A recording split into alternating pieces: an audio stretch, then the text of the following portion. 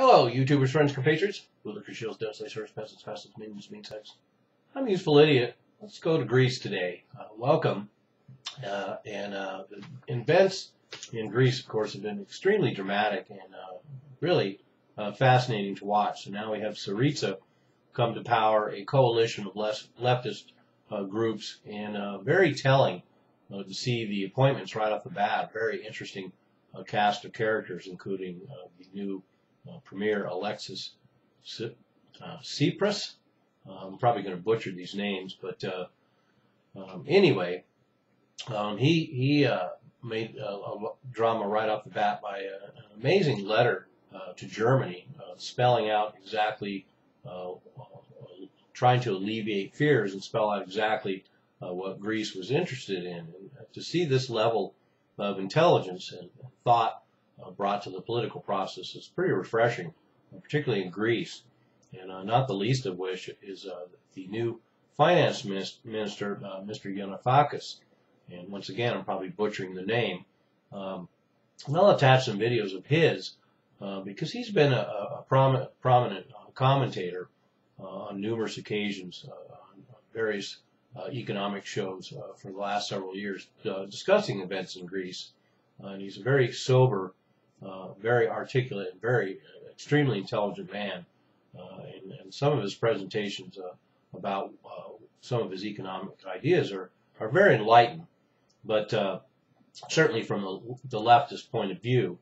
And the finance minister also came out and said that there will be no negotiations with the Troika, the combination of the IMF, the ECB, and the European Commission, the European Central Bank, and the International Money Fund. And of course, in the end, he will negotiate with whoever he has to. And we're already seeing the fact that a lot of promises were made about some new stimulus programs for the economy and getting some debt cancellation. And already we're seeing negotiations come to somewhat of a stalemate. And I think in the end we'll see even the new government of Greece having to play ball to a certain point. But they certainly are making some big promises, talking about renegotiating the loans, having a large relief spending program, and tackling the oligarchs. And that would be great if they really could tackle the oligarchs. It'd be great to see people all over the world tackle oligarchs. And I'm sure that will be an extremely difficult, if not impossible, task as well. And I don't know if there's been any discussion of cutting military spending, but there should be, because compared to the size of their economy, Greece spends an extraordinary amount on the military, and a lot of it is to keep up with the regulations of being a NATO partner. And then we also have all these talk about not wanting to further sanctions with Russia, and certainly that makes a lot of sense as well. So once again, we have only one European country that seems to be sober and intelligent about this, and not wanting to shoot themselves in the foot by furthering sanctions with Russia. And in fact, interestingly enough, on January 29th, the Russian finance minister even offered financial aid to Greece. And I don't necessarily think there's going to be any new huge bonding between Russia and Greece, but don't want to rule that out. But I'm sure in Greece's position right now, they're going to have to play both sides fairly carefully if they continue to cozy up with Russia. And then we have all the banking chaos that's going on right now in Greece that the new government's going to have to deal with, which will complicate things. And in fact, there's been massive bank runs and removings of deposits, and there was even emergency loans set up to Greek banks. So there will probably be an upcoming banking crisis in Greece as well, another one. And so that will complicate negotiations for cancellation of debt, as they're still continuing to get bank bailouts. And let's remember that most of the money that got given to Greece was basically given right back to the banks, which went right back to other banks in the ECB anyway. And it was interesting. I tried to track who exactly has exposure to Greek bonds and Greek debt right now. And hat tip to John Barleycorn, who supplied a story about how Hillary or Chelsea Clinton's husband has a hedge fund, and they took a huge hit betting on the Greek economy, which I find rather amusing. So we know that certainly they had exposure to Greece and are hurting right now. But one article, and I'll attach it below, what I've seen is that there was a pattern of unloading Greek debt for quite some time after the initial collapse. But recently, a lot of countries have been diving back in, most notably Germany.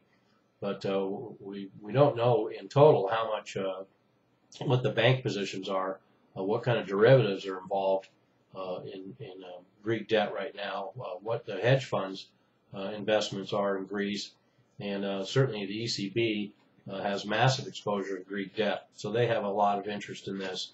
But Greece is definitely serious about negotiating. They've hired the Lazard Investment Bank. Incidentally, the Ukraine recently hired the same bank for possible debt restructuring in the future. But Greece says it will honor its loan obligations, but they did hire an expert in debt and fiscal management, so there will be some wheeling and dealing. So let's remember where Greece is at after this debacle, this deep depression that Greece has been put in, and been the kind of the laboratory to study the effects of very harsh austerity. GDP in 5 years, GDP has fallen 25%. Unemployment is roughly 25 to 30%, and youth unemployment is 50 to 60%. To show you that treating a debt problem with more debt doesn't work, the debt GDP ratio of Greece in 2008 was 108%, and in 2015 it's now 170%. So we're on the road to double their debt to GDP ratio, while their GDPs have fallen 25%. And so anyway, if they don't renegotiate these loans, they're in a hole that they'll never get out of. And like I say, the loans all go to the banks. And the country, Greece, also got looted in a fire sale and all these public assets. So the rape and looting of Greece hopefully will come to a halt with this new government. And also Greece is reclaiming its sovereignty. For a number of years now, let's remember that a puppet was put in charge of Greece, and the country is run by technocrats, foreign technocrats. So now we have Greece back in the hands of Greece, and that promises some dramatic events, one would hope. And this is another example of the elites not wanting recovery for you, because they're going to make money off this situation either way. And the more Greece suffers, the more the elites get rich. And so anyway, we have this government in place in Greece now, a very impressive government it is for the time being, and it will be really interesting to watch. And certainly all of Europe's watching, particularly because it could set examples for other countries, including Spain right now, where the leftists are dominating right now, and could do quite well, if not win, the upcoming elections. And they have a lot of similar problems. And so we could see this dramatic swing, and then we're going to be seeing a lot of precedent set for bailing out countries and renegotiating bailouts. And so this will be the model for that. So it'll be interesting to watch for that reason as well. And although there's a part of me that's very hopeful and hope the best for this new government in Greece, unfortunately, it seems like already they're giving in to the demands of the Eurozone. And it's too early to say for sure, but it seems like they're having to give in, and ultimately it's because I'm a cynical, I suppose, I suspect that in the end, this government's going to have to learn to play ball, and otherwise there's just going to be another turn of events. Things change quickly. I'm a useful idiot. Don't you be one too.